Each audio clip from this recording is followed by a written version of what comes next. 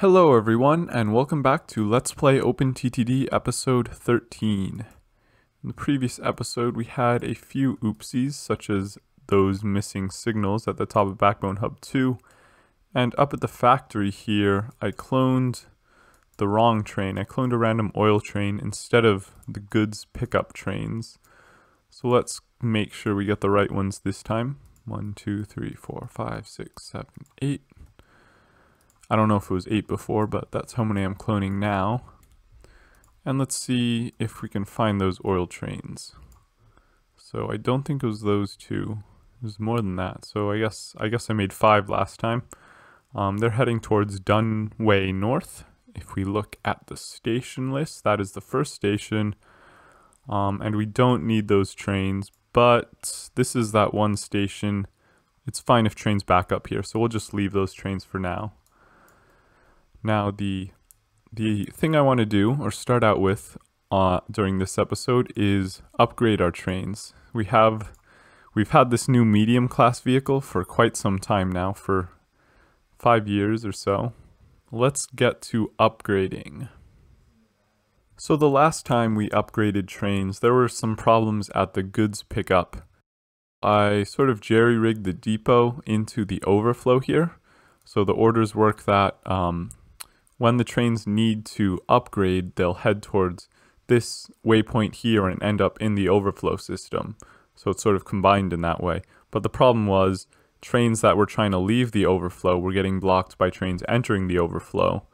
So then all the trains just ended up stuck in the depot. So the way to fix that, or at least the way I'm going to try, is by getting rid of this sort of loop. So loops are generally bad because trains can block themselves. Since we have the depot, they just all ended up in the depot though.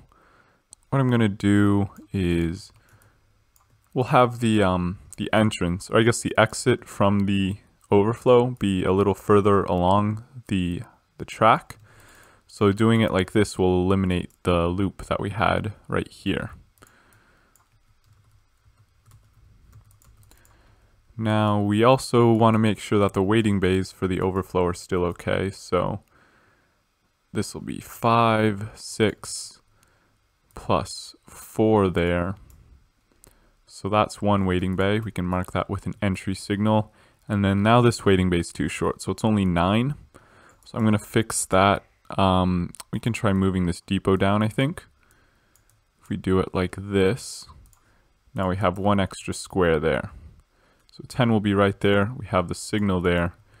And I guess we can just connect up the priority like that.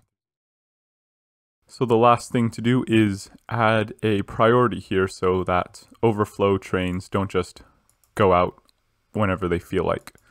So we can do an overflow backwards. But actually there's a bit of a problem. If a train exits the overflow at the same time that a train starts to enter this waiting bay, those trains will block each other. So one train will be right here. The next train will be stuck here and it'll block the overflow. So the overflow could jam up that way. So we also need to, or what I'll do is have this train wait for a gap up here as well. So if 2 trains enter at the same time, they'll just take their respective waiting bays. So we can chain this back and then chain it forward again, but there's not really room to do that here. So actually, let's move this entrance a little bit further ahead. Alright, well that screws up the waiting bay counts again, but well, we can count them again. Let's see. So 7, 8, plus 4. It'll end on the bridge again, so there's no problem there. So we'll chain this backwards a little bit with combo signals. And then we can use, let's see, chain it back again with another combo signal, and then over here we can do a tunnel forward. Chain it forward with combo signals, and then just check this waiting bay, something like that. And just have an exit signal there. Okay. Haven't played in a while, so my muscle memory is a bit off, but that should be good. So now trains will not block each other when they're entering the overflow, so this whole convoluted refit system will work. And this is getting to become quite a mess up here, so at some point we're probably going to have to demolish everything and rebuild it, maybe in the near future. And there's a lot of goods waiting here, so let's first upgrade the trains. So we go to replace vehicles. Still one train that hasn't upgraded, not sure where that is, but let's upgrade these trains. Start replacing vehicles. Then we can clone the new train. So we'll get a goods train. It doesn't automatically upgrade for some reason, so I just let it go out and then send it back to the depot, and then it upgrades itself. And we'll clone a bunch of these. I mean, we can't really clone too many since we have an overflow, and we might as well use that. Yeah, what the heck. It's like 7 or 8. And there we go. Our trains, you can see on these terminus stations, are entering the depot, getting upgraded. So we'll get some medium vehicles finally. So I went to go find the one unupgraded train, and it's one of these feeder trains here. And it seems it just never had the chance to enter this depot. So I'm going to... The depot's not really in a good place, since if they go into the right platform, they'll never be able to upgrade. So I'm going to move the depot over here. And get that signal out of the way. The only reason we needed that signal is due to trains coming out of the depot like that one. But that won't be a problem anymore. Let's take a look at how the refit is going. If we look at the trains, we can see we have about 1/10 of the trains, or I guess, yeah, 1/10 of the trains replaced so far. And no jam here. But there are some trains that are stuck in this depot. So we have this priority here, which prevents trains from exiting the depot when there's trains on this entrance track. So I'm just going to temporarily remove that so some trains can get out, and there's a lot of cargo waiting over here.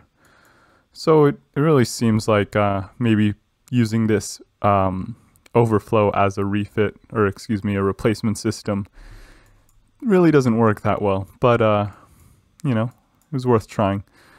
Meanwhile, back up at the factory, it does turn out that 8 trains was too many. There's still 3 coming out of the depot here. So we need a proper overflow. So let's get that 2-way block signal down, demolish these buildings. Going to have to deal with that one house still, so we can plant some trees for the local authority. So we can have, let's see, we can have a split off like right here. Need 10 tiles for the reverser. So we can just do it like that. And let's, I probably shouldn't have built those tracks. I should have demolished that house first, but let's plant some trees for Nartston. Alright, so we got that up to good. So we should be able to demolish that now. There we go. And put this tunnel in. We can let this train go. So these trains, even though all the primary cargo trains are getting blocked from dropping off their stuff at the factory, because we're using BSPI, Stockpiling Industries, there's still a stockpile of stuff here. So these trains will eventually clear out. It's not a deadlock, but still not good. We can just find a place for a depot. Okay, this train doesn't want to turn around. Let's just stop him so he doesn't mess around over there. We'll need a waiting bay over here. So we'll need 10 tiles. This steel mill is a bit in the way. Okay, so 5 plus another 5 would put us right there. So we can just put our depot like so. Is that good? 5. I guess that would put us in the depot, so we have to go 1 further. Okay, so then we can let this train go. Hopefully it'll go the right way now. Yep. And this one can go as well. Connect this up. Why did he turn around? Didn't go down the straightaway. That's interesting. Maybe I'll put this on this side. That's, okay, weird. Connect this up. Need a priority backwards. And then I guess we'll go one further. And then this priority needs to check the waiting bay over here, which will be a bit far to check. We can use a nice long tunnel, I guess. That's going to cost us 14, not actually that much. And we'll readjust the land there. And that should mostly be good. Turn this into a entry signal. Let me see, how do I do this usually? It's been a while. I guess we want this one to wait here for either of these options. And that should be all right. Okay, we can have those trains keep moving now. It seems like this ought to be a doubled track as well. Right now it's a single track. We have it merge into a single track, and then it splits again into two tracks for the drop and the pickup respectively. So we can fix that, but let's see if that overflow is enough. Seems like removing that prio did help empty out the depot, and we can check on how the replacement progress is going, and looks like we have about 1/3 of the trains replaced now. But to speed that up even more, I'm going to go to the drop-off station for these goods, and we can put, let's see, down here, we can put depots here as well for the trains to upgrade. So we'll do the same thing with waypoints and a reverser. So we can have a split off like this. Let's see, join these tracks up, I guess. Doesn't need to go out that far actually. So like that is fine. And we can have a set of 2 reversers out in this direction. So that's 2 plus 8. And then a pair of them over here. So that'll be, let's see, 2 plus 8 as well. And then put the little spurs on the end. And then we can use a path signal here to allow the trains to take both of those reversers at the same time. Then on this track, we'll run this along here, connect that up. Maybe you should go a bit further. But what you can do is put in a pair of depots next to each other and use a path signal over here. And that'll let them go into one depot as a train exits the other depot. And we probably want to have 10 tiles of room before we merge over here, just to let the trains completely accelerate or completely exit the depot before they try to merge with these other trains. You can see we got quite a jam over here, so this, we're going to need to double up this track over here as our next thing. Okay, get this last bit of track in. For the orders, we'll need a pair of waypoints like before, and I guess we can rename the station to goods drop, waypoints to goods drop refit 1, and goods drop refit 2. So for the orders, these trains, after they unload at the goods drop, if they don't have to refit, they can jump to the goods pickup approach. So that'll be when, let's see, requires maintenance is false. If requires maintenance is true, they'll fall through and they can go to the goods drop refit 1 and refit 2. And after they go to that, actually, I should put this waypoint over here. So the way the orders work, it seems, is that the trains decide which depot they're going to when they hit this waypoint. So if I put the waypoint back here, when the trains approach this path signal, they'll already have chosen which depot they want to go in. So I don't want them to do that. I want them to choose which depot to go in based on if trains are coming out of one depot, they need to take the other depot. So once they hit waypoint, they'll have already chosen because of the path reservation. So I don't know if we actually need 2 depots in that situation, but still. Let's find those orders again. So once they hit goods drop refit 2, they should go to the nearest depot. I guess they don't need to maintain specifically. Yeah. I'm not actually, these are not refit. This is goods drop upgrade or something. What did I call it over there? Keep mixing up refit with maintain. I guess maintain and maintain 2. We don't actually need maintenance since I have breakdowns off, but the trains will still try to maintain when they're trying to upgrade. So that should be good. I saw there are some other trains from, I guess, the factory, which have a different set of orders, so we'll need to change those as well. Let me find one. There. So these trains will have a similar set of orders. Once they go to the goods drop, they should jump to order 1 if they do not require maintenance.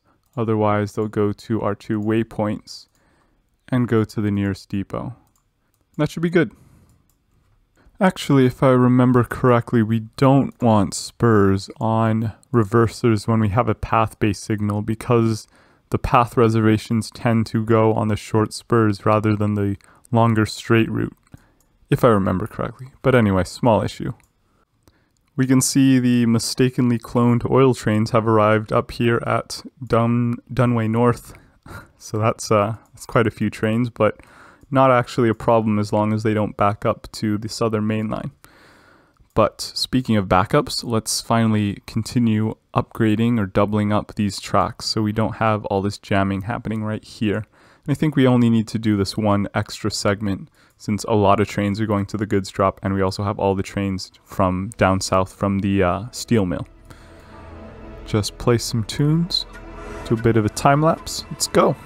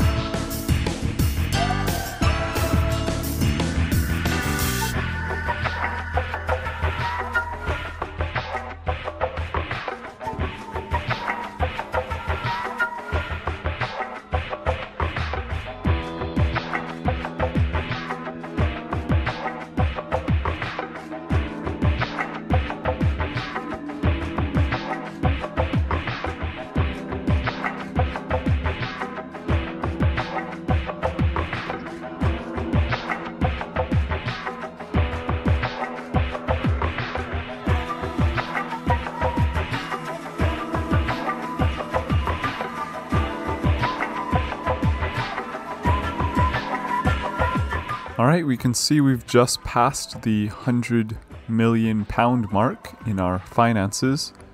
And if we check on operating profit, looking good. Been on a plateau for a while, but it looks like we're jumping up. We'll see if it keeps going up or not. And you can see the upgrade system working over here.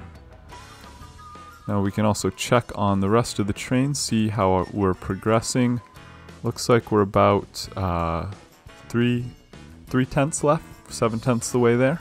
So that is going fine, no problems there. Still a bit of traffic, it seems, on these tracks here though. The flat sideline hub is causing some problems. But anyway, now it's time for a new thing, the comment of the day. So, I'm going to start doing this. Let me see. Where's the comment? So, Dextrian asked, what are some other games you enjoy? Well, besides OpenTTD, I've, in the past few years been playing a lot of League of Legends. Now that's a very different game, different type of game from OpenTTD, but it's good for me because for productivity, as soon as I play one match of League, I don't want to play another one. Kind of hate the game. But anyway, besides those two, the classic games I played were like SimCity 4, Roller Coaster Tycoon, and I guess The Sims too. Probably my favorite game would be SimCity 4. Such a great game. Really enjoyed building cities back in the day. Still a classic game. And I've used some of the music from the soundtrack in this video, so probably surprised people, hopefully surprised some people who've played SimCity, hopefully in a good way. Anyway, that brings us to the end of this episode, so thank you so much for watching, and I'll see you next time.